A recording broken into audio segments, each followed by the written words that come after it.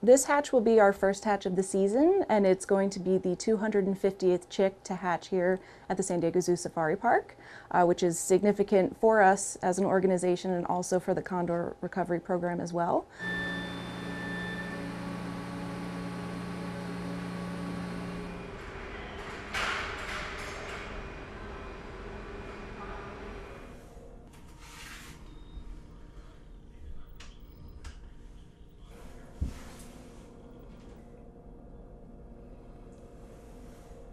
Xol-Xol actually was the first bird to arrive here at the safari park back in 1982. So we have a logbook here from 1982.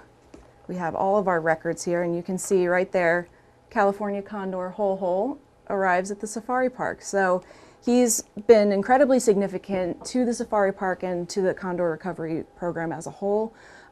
He's made incredible contributions. He's sired so many chicks who are now flying free in the wild, and he's going to continue to do so probably for a while.